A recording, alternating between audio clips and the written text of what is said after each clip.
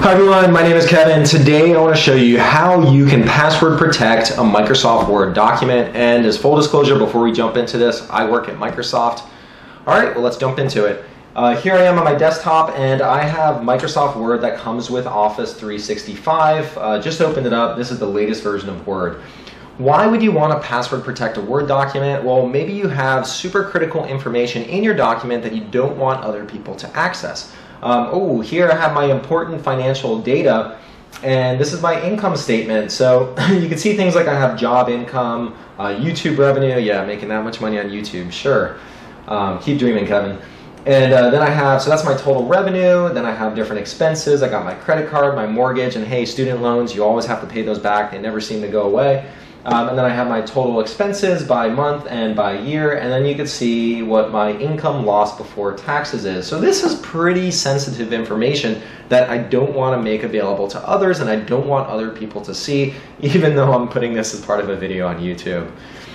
So what I could do is to make this private, I'm going to click on File, and then you'll see when you click on the File menu, there's something called Info. And what you'll see is within the Info view, there's something called Protect Document. So I'm going to click on that. And one of the things you'll see is that you could encrypt with password. So I'm going to go ahead and click on that. And you'll see now that I could just type in a password. And it says, caution, if you lose or forget the password, it cannot be recovered. It is advisable to keep a list of passwords and their corresponding document names in a safe place. And it's also case sensitive. Basically what they're saying is you lose a password, you're never going to be able to open that document. You basically lost it for good. So make sure that when you password protect it, you're going to remember what that password is or write it down. So what I'm going to do is, because this is such sensitive information, I'm going to choose a super secure password, and we're just going to type in password because that's actually the most popular password on the planet. In fact, a lot of times when people break into other people's accounts, they just use that as a default password. I don't know why people said it, but a lot of people do. So I'm just going to do that just for this example here. We type in password, and then it makes me re-enter it just to make sure I didn't make a mistake as I was typing it, and we're going to click OK. So now it says a password is required to open this document. So what we're going to do is I'm going to close the document, and now we're going to reopen the document.